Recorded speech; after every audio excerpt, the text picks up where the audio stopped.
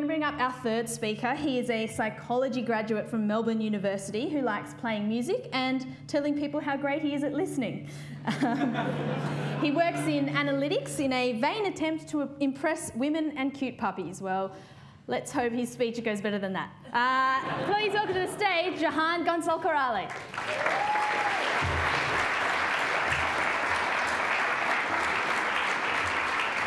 Hello. Wow, there are so many people. Just pretend they're not there. All right, so I want to talk about...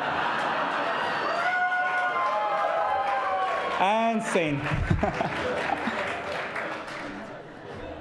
So I'm here to talk about men. So let's talk here. This is what men used to be. This is what men evolved to be. What do you see here? Well, I see big, strong, brave men surviving in a hostile environment.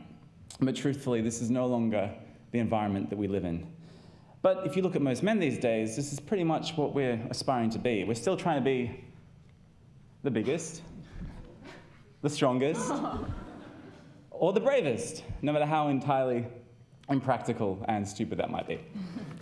So, where has that got us? Well, men are getting dumber. This is the problem. You can see that we're falling behind in school. You can see that women are getting all the master's degrees. And you can also see that we're winning all the Darwin Awards. This is not good.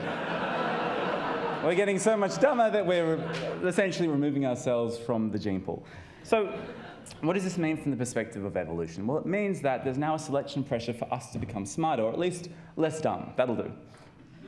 So what this means is evolution has actually developed something for us. And what is that? Patrick Stewart. The gift this man is showing here is baldness. Now, this is the cure for male stupidity. So what this is really, I want to explain to you why this is what it is. Imagine you're on a jet plane, right? And that jet plane's going down. You're losing altitude and you're all going to die. The plane's just too heavy. So all of a sudden you start throwing things out, right? You empty the garbage disposal. Nothing's changed. You throw out all the cargo and luggage, nothing changes. And then you throw out all the seats, you rip them all out, all the upholstery, it's all got to go. And then finally you flatten out and you start to gain altitude again. That's essentially what Mother Nature is doing with the male species. Essentially, we're removing all the things we don't need to make us smarter. Because essentially the problem is we need a bit more real estate here. Now there's a very popular misconception that we only use 10% of our brains. That's not true, or 10% of our brain's potential, whatever that means. Once again, not true. We actually use the whole damn thing. And this happens to be the most complex structure in the known universe, and we're essentially using it to watch MasterChef and take selfies. And we're not going to stop doing that. So we need to grow. But where? Okay, well, we need to grow our prefrontal cortices so we have better executive function. We also need to grow our parietal and occipital lobes so we have a better ability to, process information and sensory information. And what is it? Well, essentially, male baldness, this is the growing male brain optimized for performance. That's what it is, okay? And you don't just grow your brain, you don't just get powers mentally. There's a very powerful psychological mechanism here at play. So this is how it works. Take your average male specimen. I don't know who that guy is. Now, careless and carefree, like most. And then, all of a sudden, the hair loss begins, as does the crucible. He freaks out. How on earth are you going to attract a female with such a handicap, with such a disadvantage? And you realize that the path to salvation is self-improvement. And so you work on yourself. But you don't just work on yourself. Your brain is optimized for performance. So imagine waking up one day. This is what it is. Imagine waking up one day and you have superhuman strength. But not only do you have superhuman strength, you have this incredible desire to be the best version of yourself and to be the strongest person in the universe. That's what this is. That's what we're talking about. This is the next step of human evolution, hands down. So the question is, what does this mean for the future? In 100 years, all men will be bald, hands down. The advantages of being bald will outweigh any potential disadvantages, like there are any. And essentially, the question I have is not what do we do about bald men, but what do we do about men who have hair? Because the truth of the matter is, you're going to have a very difficult time.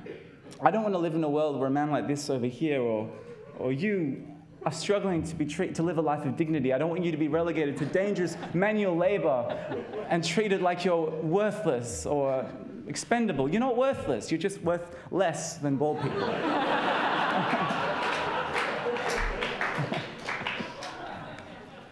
One day in the future, people look at men with hair on their heads and say, what, is this actually even a person? Is this a human? This is the kind of thing the lower order hominid, like maybe a baboon or a chimpanzee would have, but not a human. And they'd look at these two and say, what, are these twins?